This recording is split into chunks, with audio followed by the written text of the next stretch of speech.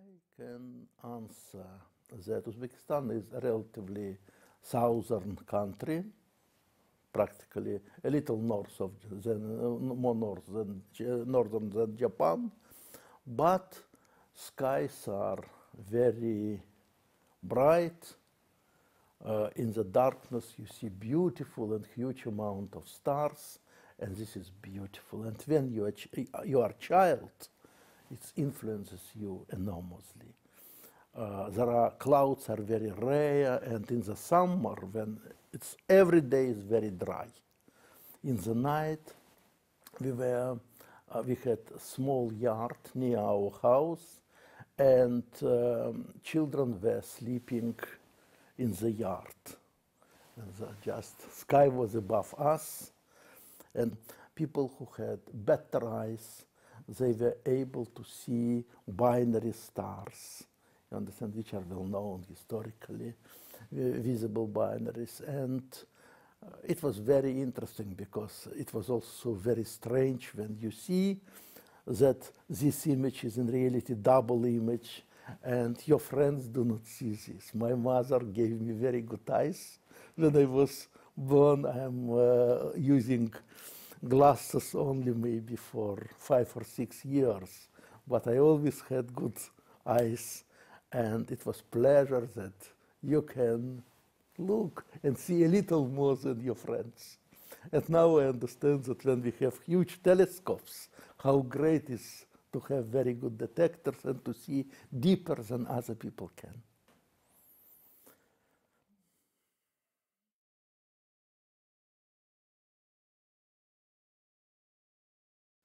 And all my young years, when I was student, when I was graduate student, when I was young scientist, I was working every day of the week, and I was working maybe 14 hours per day at least, every day, because I wanted to understand more.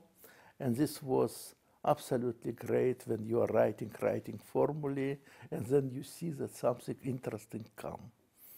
And when there is something interesting, you cannot stop. You wish to get more and more. You understand me? And this is great pleasure to work in the environment when around are very strong people. Then you also are trying to be strong.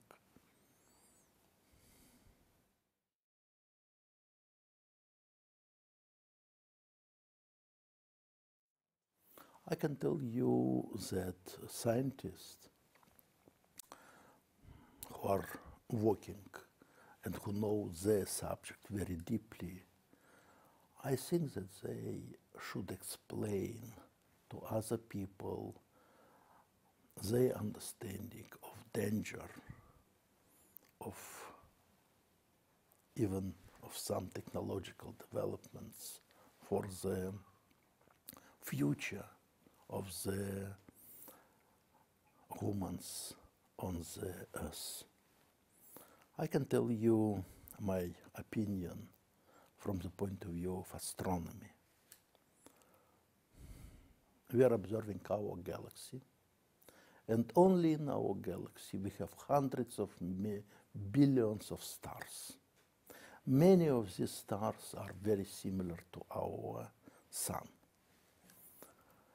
We know that majority of these stars should have planets around. And now people are very lucky. They are discovering hundreds of exoplanets.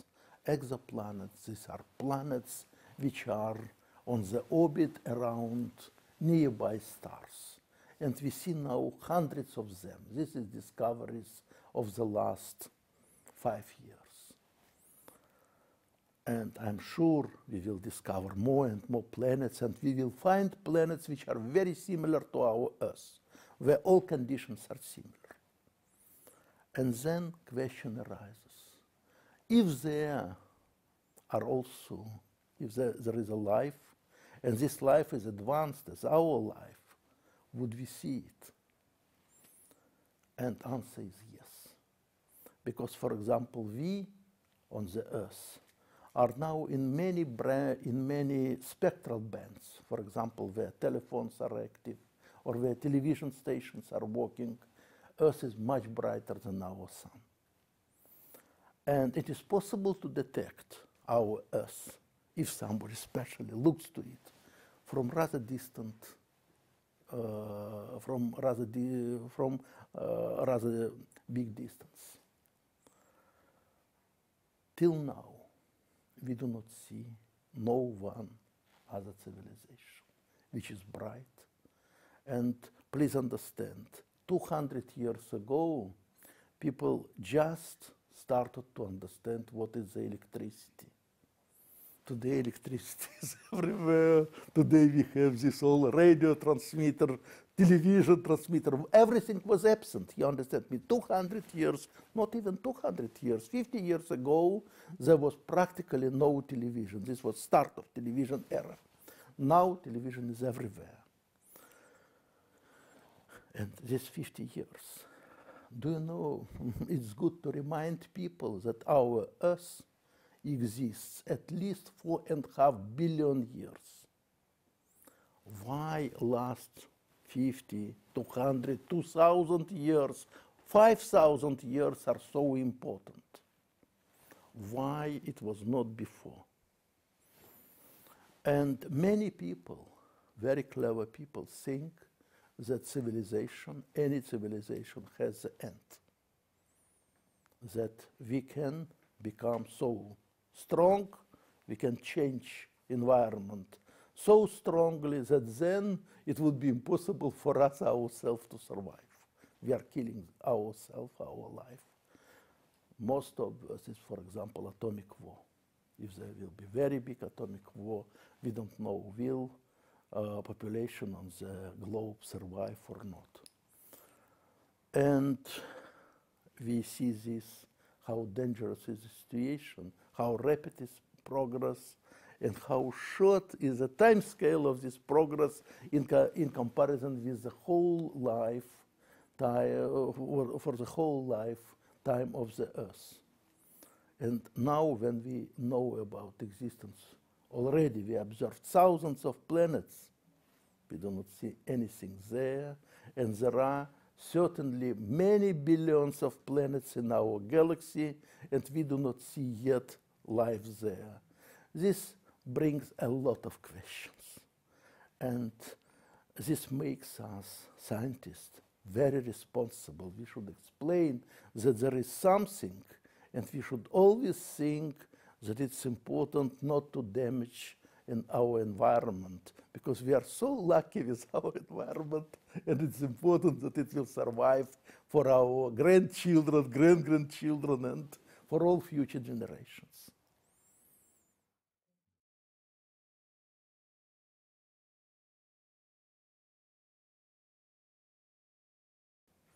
I think that it's very simple. First is to learn, because now we know so much that it's a lot what we can learn just reading best books, hearing lectures of strong and experienced and very creative people, to see how they think.